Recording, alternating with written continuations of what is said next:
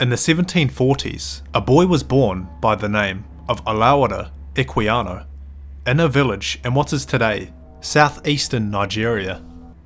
Details of his early life are vague, and even his birth location has been disputed by scholars, but his accounts, written in his later years, give a fascinating and significant insight into the complex world of slavery. When Equiano was just 11 years old, he and his sister were kidnapped whilst at home. They then went on to be separated and sold to local slave traders. Equiano was sold from owner to owner, travelling through different villages for around 6 months, until finally he reached the West African coastline.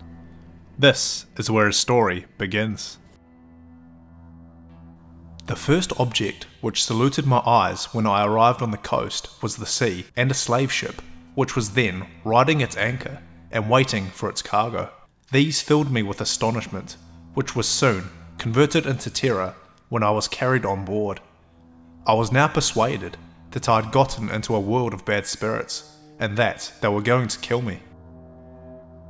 I was soon put under the decks, and there I received such a salutation in my nostrils as I had never experienced in my life, so that the loathsomeness of the stench and crying together, I became so sick and low that I was not able to eat, nor had I the least desire to taste anything.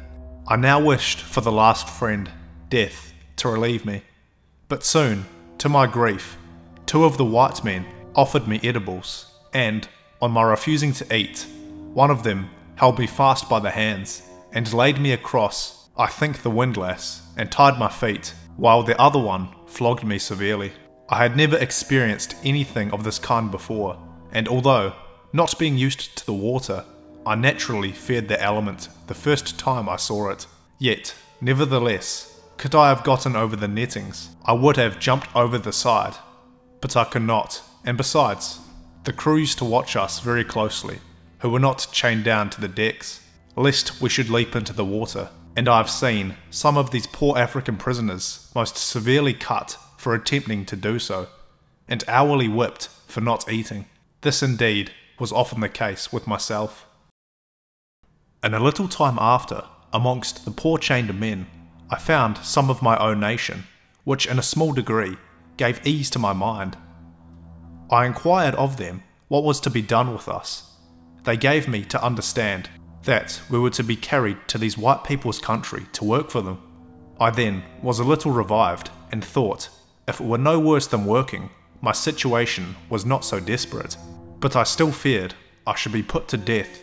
The white people looked and acted, as I thought, in so savage a manner, for I had never seen among any people such instances of brutal cruelty, and this not only shown towards us blacks, but also to some of the whites themselves. One man in particular I saw, when we were permitted to be on deck, flogged so unmercifully that he died in consequence of it, and they tossed him over the side as they would have done a brute. At last, when the ship had got in all her cargo, they made ready, and we were all put under the deck. The stench of the hold, while we were on the coast, was so intolerably loathsome that it was dangerous to remain there for any time, and some of us had been permitted to stay on the deck for fresh air. But now that the whole ship's cargo were confined together, it became absolutely pestilential. The closeness of the place and the heat of the climate added to the number in the ship, which was so crowded that each of us had scarcely room to turn himself, almost suffocating us. This produced copious perspirations, so that the air soon became unfit for respiration from a variety of loathsome smells, and brought on a sickness among the slaves, of which many died, thus falling victims to the improvident avarice of their purchasers.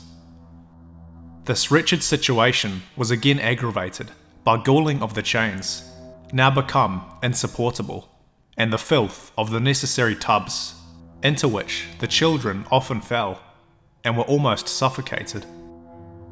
The shrieks of the women and the groans of the dying rendered the whole a scene of horror almost inconceivable. Happily perhaps for myself, I was soon reduced so low here that it was thought necessary to keep me almost always on deck. And from my extreme youth, I was not put in fetters. In this situation, I expected every hour to share the fate of my companions, some of whom were almost daily brought upon deck at the point of death, which I began to hope would soon put an end to my miseries. One day, 2 of my wearied countrymen, who were chained together, preferring death to such a life of misery, somehow made through the nettings and jumped into the sea. Immediately, another quite dejected fellow, who, on account of his illness, was suffered to be out of his irons, also followed their example, and I believe many more would have done the same if they had not been prevented by the ship's crew, who were instantly alarmed. Those of us that were the most active were, in a moment, put down under the deck, and there was such noise and confusion amongst the people of the ship as I had never heard before, to stop her and get the boat out to go after the slaves. However, 2 of the wretches were drowned, but they got the other and afterwards flogged him unmercifully for thus attempting to prefer death to slavery. In this manner, we continued to undergo more hardships than I can now relate, hardships which are inseparable from this accursed trade. Equiano survived the trip across the Atlantic and arrived on the island of Barbados in the British West Indies in the year 1754. He was then transported to the colony of Virginia to be put on the slave market, and this is where his life took an interesting turn. We'll continue his story in a future episode